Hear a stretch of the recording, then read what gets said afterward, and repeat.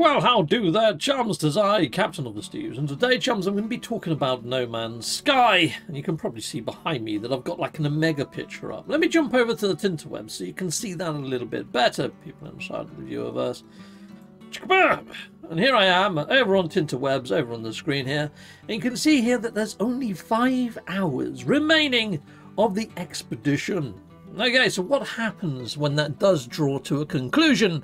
Well, the little bar above, Johnny Five's Quicksilver store should start moving again. And we should start unlocking Quicksilver items. So here's the community mission research. And then that should jump over to here, which is the flying decal. And we've got this one, which I can't pronounce for the life of me. And then a blue system decal.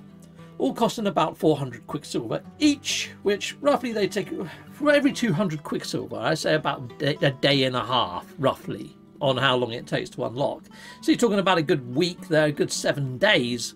Yeah, and then moving on over to here, we've got these items here, and you can see they're a little bit more, but they're not really in keeping for spring or summer, are they? These ice statues, and they're 500 Quicksilver a throw. So maybe 9 days for all of those.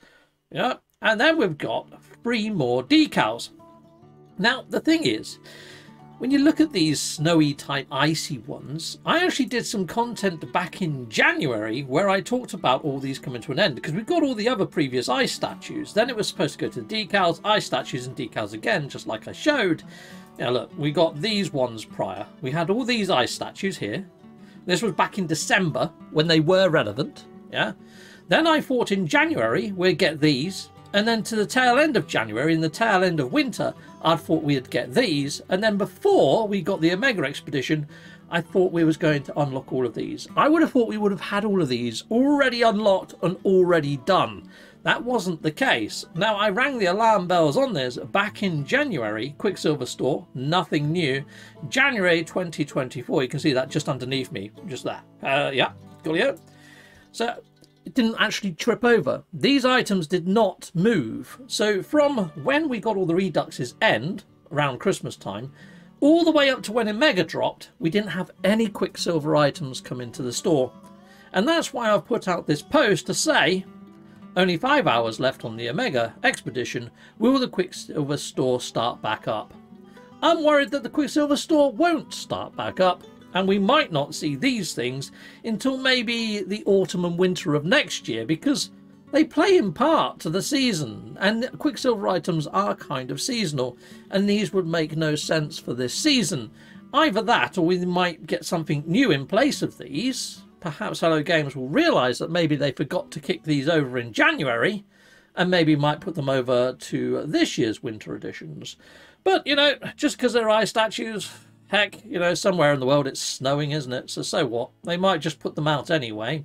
But anyway, that was my question over on my actual community tab.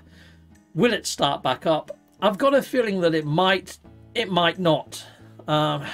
With the whole thing of Hello Games now looking at Light No Fire, could it be that more and more of the team are moving over to that project? Could it be that more and more of No Man's Sky is going to be left by the wayside? Could it be that they are focusing on something bigger and better with No Man's Sky and they've taken their eye off the ball on the smaller things? All of this is possible. It's not like that we get roadmaps. We don't really get some sort of discussion or dev update from them. We can only go by what's in the patch notes or go by cryptic sort of tweets or things that we're noticing inside a game. It's not the best communication method. I mean, but then it does open up for videos like this. And fill that gap with speculation. But anyway, so I just wanted to point out that I have done content about this before. Back in January 31st, so not long after I'd done the other video, I said, is this a bug? Because the actual bar above the Quicksilver store vanished. And I'm wondering whether that's going to happen again. I did kind of think that it might have been tail signs that we might be seeing come into play, maybe a rehash of the Quicksilver items, maybe even the Quicksilver missions. But that didn't come into fruition either. Now, when you jump on over and you have a look at different updates that have come in, during the months of April, we have had Exomech, which was a fairly cool update, considering now that we've got AI modules that we can put in these Exomechs so they can run around autonomously, almost acting like another player in your party, which is pretty cool. Now, we do know that Hello Games just done a collaboration with Google DeepMind. Was that off the offshoot of that Google DeepMind exercise. Is Google DeepMind powering our exomech? Anyway, I've got a video on the Google DeepMind stuff. If you've missed it, it's up there. And scroll, if I just hit next on here, we'll see the next update. The next update that came out in April was the Outlaws update. Now this one gives me a bit of hope, because Outlaw Stations appeared inside a game. Well, as you know, we saw a new trailer tail end of last year inside of the Game Awards that showed new station overhaul for the interior and exterior of all the normal stations in game. If they introduce new Outlaw stations in April of 2022, if they were to release new stations this year and they want to make it bigger than last year, putting out those new station types in April would be a bigger year than April 2022. So I am hoping at the very least in April we might get to see the new exterior and interiors of the actual stations coming into fruition. With that, in April of the previous year, we also got Outlaw missions, a solar starship type got added, and squadrons. Now, there has been rumour that ship racing might be coming into the verse and iteration. That would kind of be on par with maybe the squadrons and the solar ships if they added in new racing ships. Also, if they added in new missions for the new stations, then an update in April could be on the cards to be the same size, if not bigger than, Outlaws. And the only reason I say bigger than is Hello Games did say that this year would be a big year. So I'm comparing this year to previous years. Now, I wouldn't overly say that a mega expedition size was bigger than the other expeditions that have had previous. I mean, yes, it did do a little bit better than Utopia that we had previous year. But anyway, scrolling down a little bit further, might as well just use this, so it jumps us to the next instance of April, which was Interceptor. Now, Interceptor was part 1 of the ARG arc.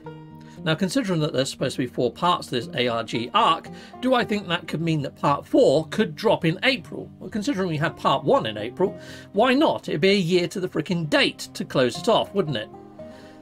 So yeah, and Hello Games did say within 2023 they wanted to close down the ARG, but maybe they meant a full year.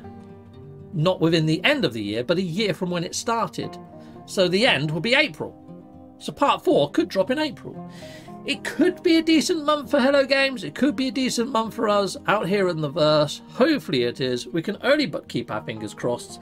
I'm only going by what I'm seeing from previous years and trying to make it into current iteration and sort of deliver upon Sean Murray's promise. And Sean Murray's promise was, well, there you go, I play an excerpt from Sean of the Murrays. Well, to start with, next year is going to be a really big year for No Man's Sky. Like you said, I've been working on it for 10 years now, and I still really love it, still really enjoy it. So in Sean's own words, people, it's going to be a big year for No Man's Sky, so you would assume that we can compare this year to previous years, just like I'm doing. And from that, I would like to hope that a lot of the things that I've just speculated on, new stations, new missions, maybe a ship running ship class, or a ship racing ship class, I should say, along with ship racing in game, if it is going to come into fruition, and maybe even the end part of the ARG arc. But something inside of my gut is saying, Captain Steve, no. All of this isn't going to happen until the summer of this year, and it's going to be delivered in a massive update. The only thing to really maybe set as expectation is we might be getting another expedition. Maybe they might swap out bases inside of the featured bases area inside of the Nexus. They might change up the Quicksilver items, add in a bit more polish and add in slight variants to content, but nothing major, nothing great, nothing that's going to make you go, oh my god, I've got to jump back in and play. I honestly think they're saving everything until the summer so they can do a big Gib update, like a massive update that's on par with Next or Origins, and really blow us away and really draw in that attention. I wouldn't be surprised if they roll out another expedition along with the free-to-play stuff like they did in the previous one to get more interest, get more people jumping in, having a look at No Man's Sky just to sort of wet their feet and then give us something bigger. That's what I think, people. Anyway, hopefully you're on the same page as me. If not, or if you are, sound off in the comments. Let us know. Let's get some conversation going. Let's get some debate in there. Heck yeah! Awesome! And yeah, if you're liking what you see, please hit that like and subscribe. Thank you very much. Until next time, goodbye, goodbye, and goodbye again.